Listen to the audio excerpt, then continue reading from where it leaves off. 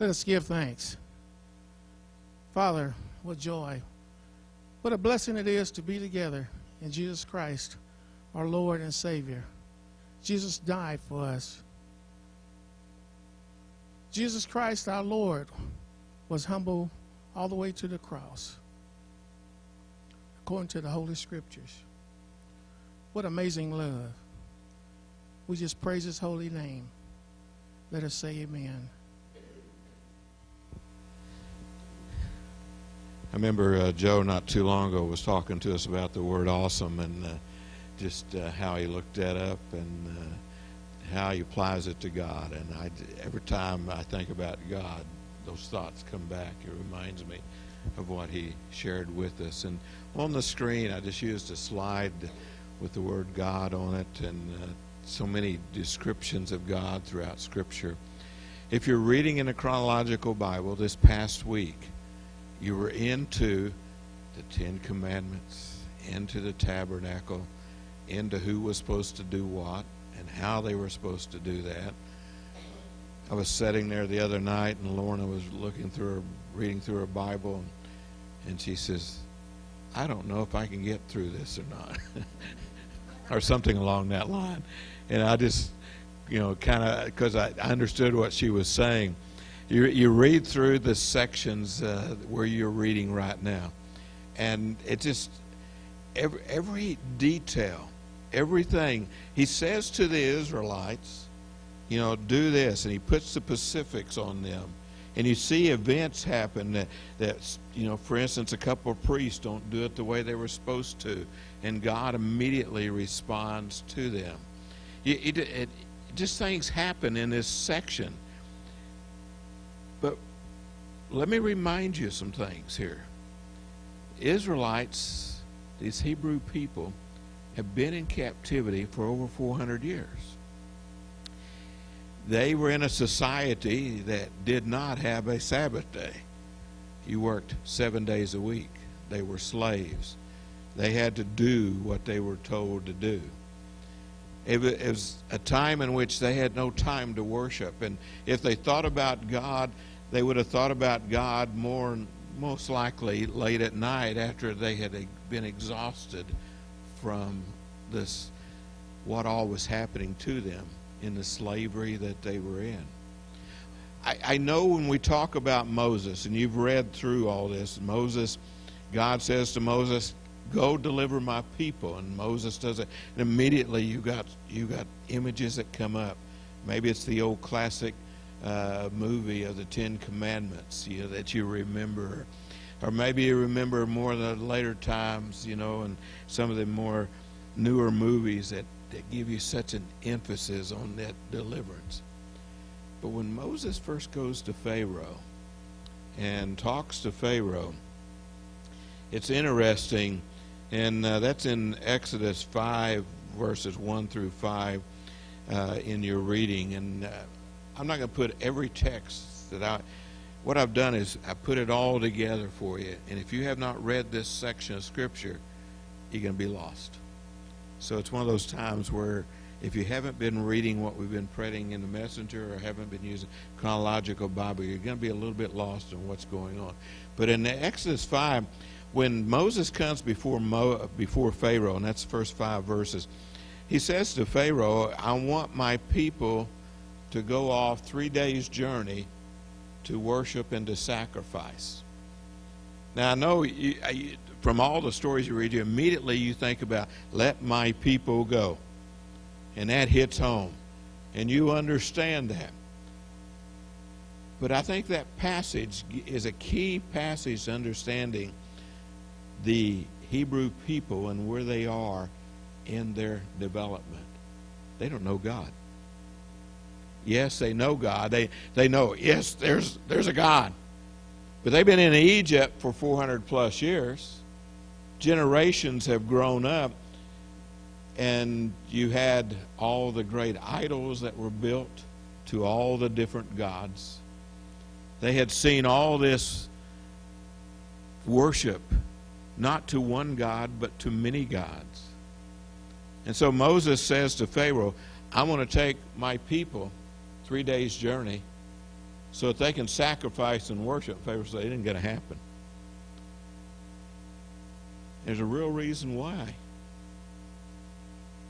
It means replacing Pharaoh on the throne that he's placed himself on in the hearts of these people. To know God is to know freedom. To serve God is to understand the great freedom that we have. It's to understand far more than we can even begin to talk about at times. Because at times you're just overwhelmed. You know, we'll talk as Joe did, you know, this is the day that the Lord has made. And all of a sudden, you get up in the morning and you realize, God has given me this day. No person, no government, no country has given me this day. Just my God. Now, they didn't know this. So God, as he leads them out of the slavery that they're in, they get a lot of struggles going on. They get depressed, they get down, they get struggle with so many things, you know. They get out and in the traveling that they're going to do, there will be moments in which they shout out to God, God, we're hungry, there's not enough food, we'd rather be back in Egypt where our masters gave us all the fine foods to eat. Times they want to go back into that slavery. Of course, each time God does something, the manna comes, or the quail comes, or the water comes pouring out. God each time responds, because he wants them to understand you were once yielding to that which did not give you what you have. But you think that they gave it to you. But I'm God, and I'm greater than anything else that you face. See, they have to reach that point. So as you read through this section, and you pretty much have read through all of Exodus this past week, you should have read through all that. One of the things that should grab you is that we serve a God who is very concerned about every detail in our lives. You say, okay, give me a passage on that. Read the text, folks. God is involved to the point that he says to the Israelites, look, you're going to do this, and this is how I want it done. This isn't about God saying, I am your master. It's about God saying, if you're going to come to know me, let me expand your thinking. When you were in Egypt, you had to be up picking up straw for the bricks that you made. You had to go look for food. When it was time to eat, someone told you exactly when to eat. And you didn't sit down and say, thank you, God, for the food. You looked at your slave master and said, thank you for letting me eat. I've got to change all that. I've got to change your thinking. I've got to give you something better to think about. And you begin to look at the tabernacle. And something as simple, and you'll read more about that this week. God, for instance, will say, look, when I need to call you to attention, I want you to sound these horns. What horns? The horns that you make out of the most precious of metal. They will shine in the sunlight. You will not only hear them, but you will see the sparkling from the sunlight. You will know something beautiful is being done, because I will not give you something that's old and beat up and muddy and dirty. I will give you something beautiful. So as you read through, every detail is about God doing something beautiful. To do what? To have them to know who he is. He is a God that's involved in their lives, and he does not do second-rate things. He is not this second-rate thing that you create with your hands and you set it up and you say, there's my God. No, he's the God that created us from the very dust of the ground. and made us into something wonderful. And now he has to take them back to an understanding of who he is. And so first thing it catches you is God is involved in everything taking place. Second thing that you pick up is how God listens. If they're hungry, he responds. If they're thirsty, he responds. And of course, one of the first things that we always talk about in this section of Scripture is that Moses has been on the mountain for 40 days getting the written law into stone. And they began to worship the golden calf. Well, the golden calf was a throwback to Egypt. Wherever they went in Egypt, there were golden calves to worship. There were those types of image. And so you find themselves, because Moses has been gone for 40 days. See, they're accustomed to what? They're accustomed to 24/7 someone telling them what to do. They were in a very prison of a culture that dominated everything about them. And for Moses to be gone for 40 days was like an eternity to them. And so they began to worship this idol. And, they don't see God. God's on the mount with Moses. Moses is there doing what God is telling him. God is explaining things to him. God's going over details with him. They can't see God. Remember the part of your story this past week where God says, Moses, you're so special to me. I want you to see me. But you can't really see my face. Because I am beyond anything that you can imagine. And I don't want you to be hurt by the very appearance. So he passes by Moses while he hides his eyes. And when Moses comes down off the mountain, Moses is, just because he's been in the very presence of God, there is an appearance about Moses, a glow about Moses. You know about glows, don't you? It's when you look at that person who first falls in love and you know something's going on with them. Or you look at that new mother and she has that special appearance about her. Or you look at someone who just experienced something. For Moses, in the very presence of God, he shines. So he has to wear a veil. But in the midst of all this, God has not ceased to listen to his people. Is he busy? Yes. Is he concentrating on something? Yes. Is he focused on something? Yes. But he still listens. And down off the mountain, there's a noise going on. And God tells to Moses, you got to get down. We got to straighten something out. But God doesn't turn a deaf ear in the midst of great struggles. He says to Moses, okay, and I'm assuming some things here, but we're not going to go there right now. But he says to Moses, if they're going to act that way, I'm not going to make a great nation out of them, but I will make a great nation out of you, Moses, which will do what? Which will honor the promise of the covenant that we talked about last week. The covenant that was given to Abraham and Isaac and to Jacob. This covenant that spoke of what was going to happen. He says to Moses, I'm going to narrow the covenant down and I'll make it only to you and to your family, Moses, because you're part of Abraham's family. Moses turns to God and says, please don't do that. God listens to Moses.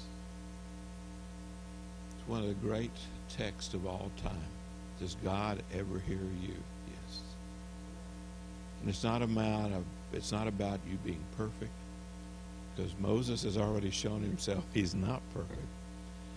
It's not about everything that you understand. See, it's about who God is. I belong was the phrase I used at the communion. I belong to the Lord. It's about He claiming me. It's about my God reaching out to take me. And I love that thought. Is God listening? Yes. How many times have I knelt in prayer with someone and says, I don't know that God's hearing me. Why is this happening to me? Does not God listen to what's going on? Yes, He does. And He responds. In this case, the Israelites, the Hebrew nation, never understood that at that moment in time, if Moses said, yes, God, I will be the person you want me to be, every Israelite would have died on the spot, except for Moses' family. They'll never know that because one man prayed to God, said, please don't make that happen.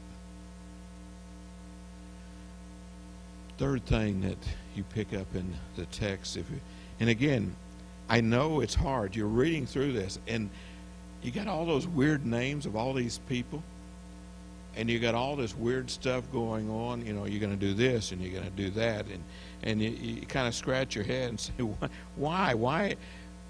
God makes changes in the lives of people. And one of the great things you see in Exodus is the great changes that God is making in the Hebrews. Why? So they will understand who He is. It's hard for us theologically sometimes to understand and to grasp God. But our world, this creation we live in, is constantly changing. And those changes don't happen just because we think we're doing something. God is making changes so that we will understand He is God.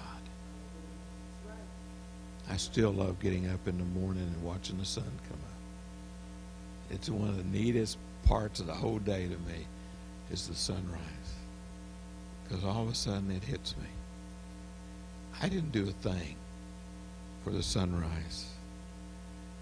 I have no power to make the sunrise. And I don't deserve that sunrise. I've done nothing to deserve it. But my God wants me to know He's still here and still in control. So when you read through, and maybe you have to go back and reread all of last week's readings, read it through the eyes of understanding. God is saying, I am involved. 2, I am listening. And 3, I am making changes. Okay, that's good. That's Old Testament, isn't it? Yeah. Well, I'm living, 3,000 years after all this took place, 4,000 years after all this took place. World's changed, everything's changed. What difference does that make? Take it to a passage. Philippians 4:11. It's also on the front of the messenger. Every week there's a passage on the front of the messenger that, generally speaking, fits the occasion, fits what I'm doing in the sermon. One key verse. Not to complicate, because I know that you just read through Exodus and it's overwhelming to read that much info. But Paul summed it up this way. I've learned to be satisfied with what I have and with whatever happens. You see, that's where God is taking the Israelites. You need to learn, he says to the Israelites, I am providing for you. You need to understand that it's nice to be satisfied that there's a sunrise. It's to be nice to understand I have some food to eat. And it may not be what I want all the time, but that's not the point. The point is learning what? To be satisfied. Because who is supplying? God is. And who's in charge of whatever is happening? Oh, we need to get off the arrogance and the pride and the boastfulness that we have as people and as so many places in the world had, and as countries have, and as people who are in power and authority think they have, that all this stuff we see going, you know what? There's nothing you're going to do that's going to stop God from doing what needs to happen. God's in control. Sometimes we fear. Now God's in control. The Israelites were scared to death when they left Egypt. You see it all the way through Exodus. They're scared. They don't know what to do. They don't even know what decisions. For them to make decisions, they didn't. The Egyptians had made all the decisions for them. God takes time to mold and to shape so that they'll learn to make decisions, but not just any decisions. Decisions that say, blessed be the name of the Lord. Blessed be my God. Blessed be the one who gave me life. You see, Paul began to understand that. And when he writes this key passage to the Christians of the first century, he's telling them, who's in charge? God is. Why are you so angry? Why are you so upset? Why are you so whatever you are at the moment? Paul says, my God's in charge. So I learned to be satisfied. Because my God, He's involved in my life. My God listens to me. And my God is there for me. My God is always taking care of me.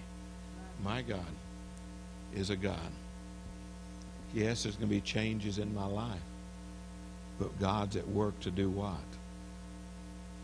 In the midst of those changes, to remind us He's God. And I have nothing to fear but fear itself. For my God removes all fear. My God says, come, I'm with you, and I will never desert you. I think that's a great message for us. That's not a message you're going to hear when you leave this place today. I know. You're going to hear a lot of messages. But you got to keep coming back. God is involved. God listens. God makes changes, not for change's sake, but for changes that bring us closer to Him. Prayer theme. Henry, you have that?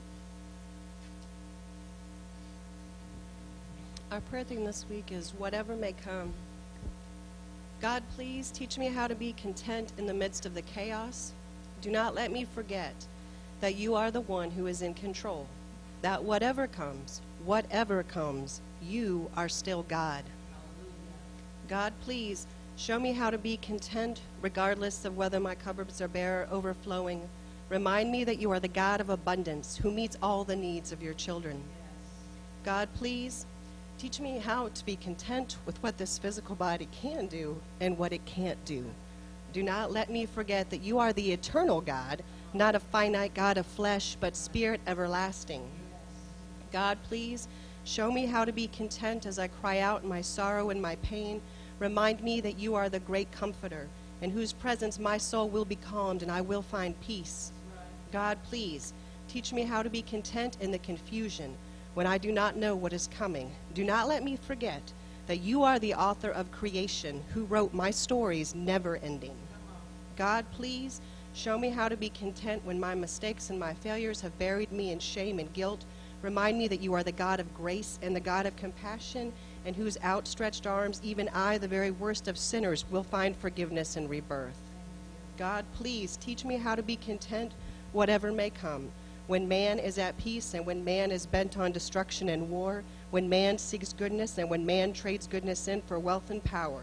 Do not let me forget whom I serve, that my God is not man, but the Almighty I Am, who is ever faithful and ever true and will never abandon his people. Amen. And to that...